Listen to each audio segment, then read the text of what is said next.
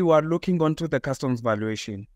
As we know, the international trade is characterized by the movement of goods cross borders and the exchange of services.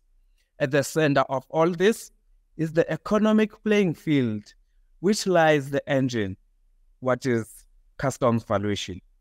Join us on the 25th of October as we embark onto the world of trade and customs, and let us shed the light on a technical but very critical topic on customs environment.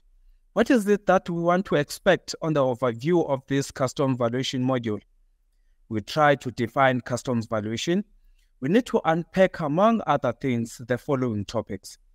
Why is a customs value necessary and essential, more so on imported goods?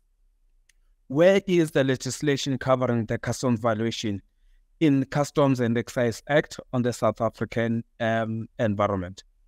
Is the customs value used for any other purpose other than the import duty, liability?